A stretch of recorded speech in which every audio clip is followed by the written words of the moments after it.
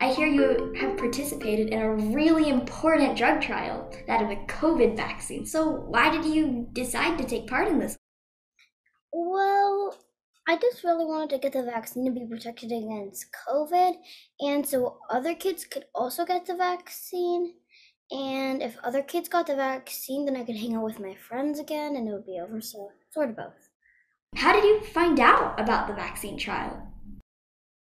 Well, my wife, Julia's mom, is a doctor herself, and so she has a lot of professional contacts in medicine in the Bay Area where we live. And there was a trial enrolling, and Julia had been very enthusiastic about wanting to be in a clinical trial, so she had her ears out for it. So, what did it feel like participating in the trial? What was the process? I don't really know how to describe it, but there was just a lot of, well, medical supplies involved and a blood draw. No, I'm a gigantic wimp. Oh, I hate shots. I'm so scared of needles. So, what advice do you have for kids like me who might be scared of needles or nervous about getting the vaccine because of that? COVID, I would say, is a lot worse than a needle. So focus on just something else that maybe you like adorable puppies having a birthday party or something like that. Do you know yet if you received the vaccine or a placebo?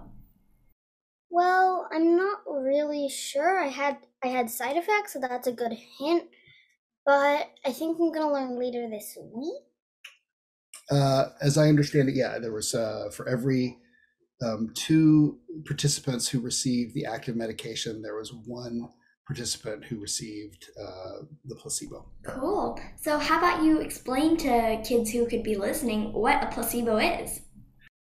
A placebo is essentially a fake medication or a fake shot where they give you everything. You sign up, you line up, you get a shot, but there is no active medication in it. And they do that so they can compare um, kids who have gotten the vaccine with kids who have not gotten the vaccine to make sure that the vaccine is effective.